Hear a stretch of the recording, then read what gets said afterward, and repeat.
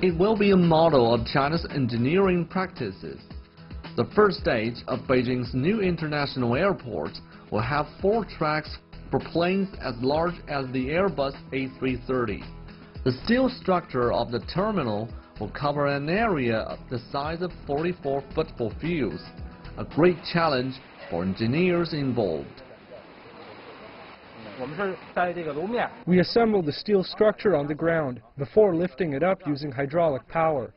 The biggest structure is over 10,000 square meters in size and weighs 1,000 tons.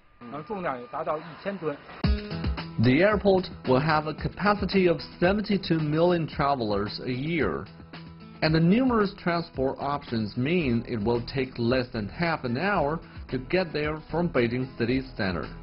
The biggest challenge for engineers here is that there are 5 kinds of tracks for different transport systems overlapping here.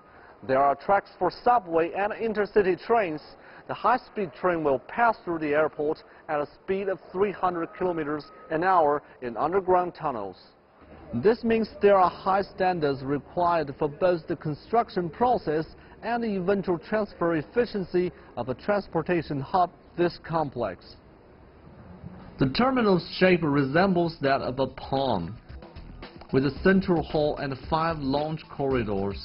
After passengers pass the security checks, it's only 600 meters from the center of the main hall to the farthest boarding gate. From the center of the terminal, you can walk to any boarding gate within 8 minutes. At the tip of each launch, there will be a garden accessible for travelers. The airport will become a model project for transportation in the integrated development of Beijing, Tianjin, and Hebei province. The new airport is scheduled to be in operation by 2019. Ning Hong, CGTN, Beijing.